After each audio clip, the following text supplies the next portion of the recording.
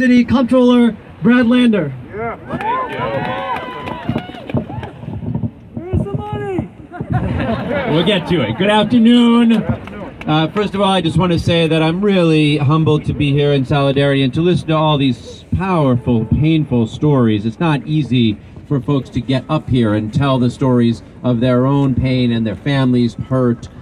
So let's just hear it one more time for all those folks who have had the guts to come out and make sure that what happened to their families, to their friends, and their communities are something other people see and have to be held accountable to, and we're humbled by it. We are also so tired of having to come out time and time again. It's only the first month of the year, and yet this is the third vigil for different victims of anti-Asian hate. Yesterday, I was at Michelle Go's wake, and I spoke to her father and her mother and her brother, and I know a lot of you were at her vigil in Times Square.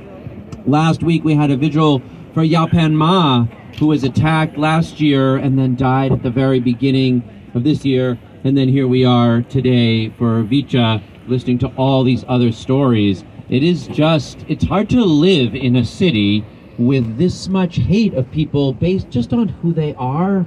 It's hard to live in a city with so many people who don't have a place to live, with the lack of mental health care, where we can't show up for each other. So I want to speak to you just for 1 minute as a Jewish New Yorker and say to my Asian brothers and sisters, my Asian neighbors, to Asian New Yorkers, this is your city. It belongs to you as much as it belongs to anyone else. And you know, Jews were immigrants to this city, and of course there continues to be anti-Semitism and hate crimes against Jews, but no one doubts for a minute that New York is a Jewish city. Our foods have become New York foods. Our ways of being have become New York ways of being. Jewish New Yorkers are New Yorkers. New York is a Jewish city. And of course, every one of those things is true about Asian American New Yorkers. And there's no doubt, as we're here on Fred Korematsu Day thinking about what the differences are, that it is because Jews are white and we have not found a way to lean into the idea of genuinely inclusive multiracial democracy, but it is our only path forward. That is the city we can build together. You know, Yapan Ma, before he came to this country, was a dim sum chef. And dim sum is Chinese food, but there's no food more New York than dim sum. Dim sum is New York food.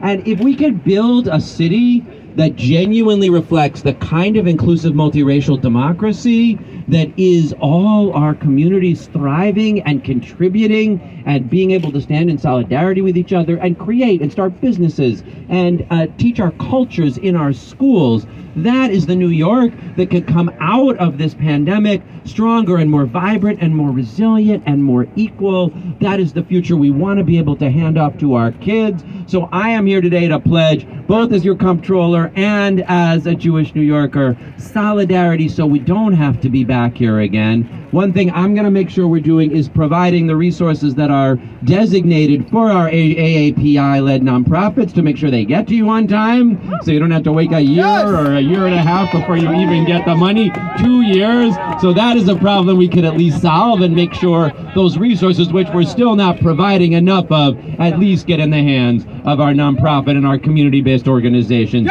on time, because we won't have an inclusive multiracial democracy where people don't have housing, where people don't have mental health care, where people don't have the health care that they need, where they can't start small businesses, where they aren't supported. So let's make sure we're all supporting each other. Thank you to the organizers. Let's keep showing up for each other. Let's make sure the resources get to our neighborhoods, and let's build that inclusive multiracial democracy that all Asian American New Yorkers and all New Yorkers deserve. Thank you.